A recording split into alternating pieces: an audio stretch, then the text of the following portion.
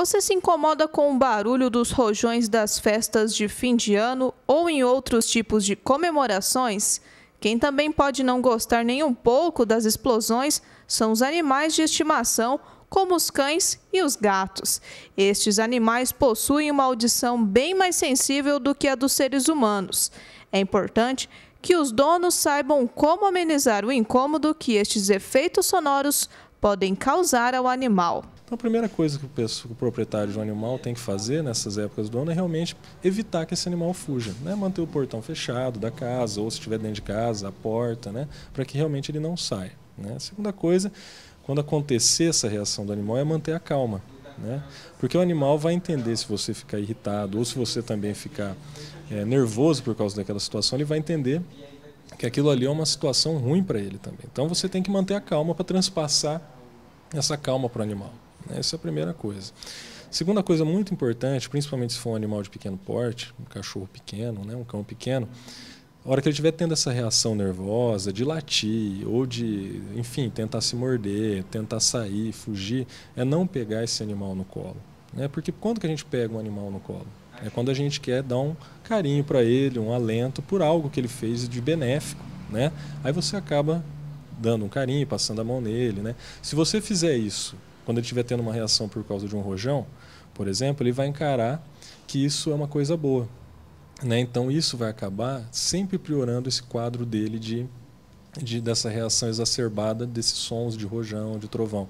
Então nunca pegar o animal no colo, nunca fazer carinho no animal, né? O importante nessas situações é manter a calma, deixar o animal no local dele, né? Na casinha dele, próximo da casinha dele, né, no local onde ele fica, no apartamento ou na casa, né, deixar ele naquele lugar que é conhecido dele, tá? É fundamental isso aí.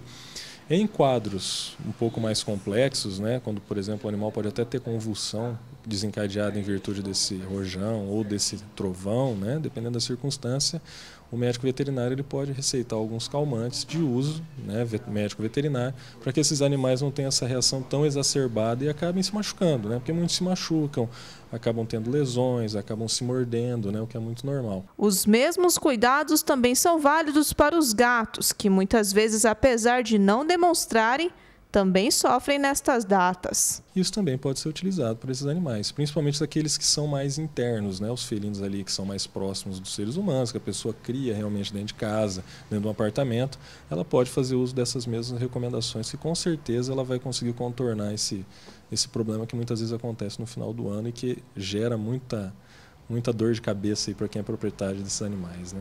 É importante lembrar aos proprietários de animais domésticos que, com a proximidade das festas de fim de ano, muitas pessoas saem em viagem e outra questão deve ser divulgada. Os donos devem fazer um planejamento para saber o local adequado de onde deve deixar os bichinhos. Na verdade, você viajar e deixar um animal em casa sozinho é até uma ilegalidade, né? Isso é um crime, né? Na verdade, quando a pessoa faz esse tipo de atitude, é um maltrato animal, né? E isso, hoje já existem legislações que regulam isso no Brasil, né? Isso seria uma contravenção penal. Não é enquadrado como um crime, mas é um crime de menor monta, né? Seria uma contravenção penal. É proibido você deixar o animalzinho, o cão, o gato, o que quer que seja, em casa, sem os devidos cuidados, né? Ele tem que ter os devidos cuidados e essas circunstâncias podem ser amenizadas quando a pessoa viaja, ela levando esse animal, se ela tiver condição de levar e para onde ela for, ela tiver o local adequado para a alocação desses animais. E também o pessoal usa muito, são os hotéis, né? Nesse final de ano, assim, é até difícil. A gente conhece pessoal que trabalha com isso aí, que fala que falta vaga, né? Algumas técnicas são divulgadas principalmente na internet, que, segundo os criadores, estes truques têm como objetivo amenizar o sofrimento dos animais. Uma técnica divulgada recentemente, chamada Telling in Touch, consiste em atar o cão com um pano para que a circulação sanguínea das regiões extremas do corpo seja estimulada, amenizando as tensões localizadas no dorso do animal e diminuindo sua irritabilidade. Para o médico veterinário, este método ainda não foi cientificamente provado, por isso é difícil saber se realmente é eficaz ou não?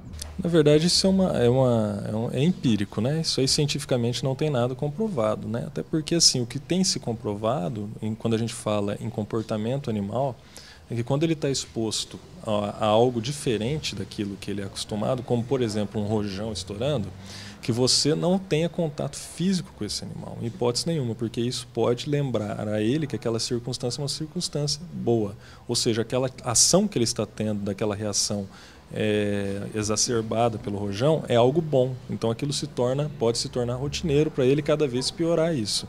Então, ao passo que você vai colocar panos no animal numa situação totalmente diferente, porque ele não é a rotina dele, ele ser enfaixado por nenhuma circunstância, você realizar isso, você também está indo contra esse princípio do bem-estar animal, que é aquele de você manter o animal sempre na maior naturalidade possível. Ou seja, se você amarrar esse pano nele, ele vai entender que aquilo é uma situação diferente e que ele está sendo beneficiado por algo que está acontecendo, nesse caso aqui, os rojões estourando. Então a gente tem que tomar muito cuidado. É importante que cada ser humano respeite os limites dos animais e compreenda que eles sentem o mundo em volta de uma forma totalmente diferente da nossa. Na verdade, o entendimento deles da realidade, né, é um pouco diferente do nosso, né? Às vezes algumas atitudes que nós tomamos e entendemos que são boas para os animais, na verdade não são, né? Para nós podem estar sendo boa, ao nosso ver aquilo pode estar sendo bom para o animal, só que para ele não é. Né, como essa circunstância de você alterar essa rotina dele, tirar ele desse bem-estar dele, que é uma coisa natural. Né? Então é importante a gente não alterar o mínimo possível esse tipo de trabalho do animal. Né? E quando for fazer um adestramento, alguma coisa, também tomar muito cuidado, porque às vezes alguns atos que são feitos em adestramentos, eles também funcionam ali para o animal como algo ruim, que não é aquilo que ele entende ser da natureza dele. Ele tem uma natureza, né? Os seres humanos têm outra, então a gente tem que respeitar isso aí o máximo possível.